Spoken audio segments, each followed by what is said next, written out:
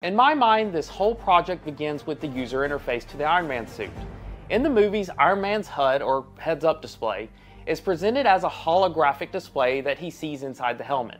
It's a fantastic vision of what may be possible one day with volumetric holograms, but for now, we'll have to settle with flat panels that simulate this experience. We know a lot about how the brain perceives 3D graphics and how we can use stereo vision to achieve similar results. We have two eyes, and using the difference between those inputs, that's how we perceive depth. This is how modern VR headsets work, so we know this tech is already possible. For this to work in the real world, we'll need two cameras and two displays, one for each eye. This is augmented reality.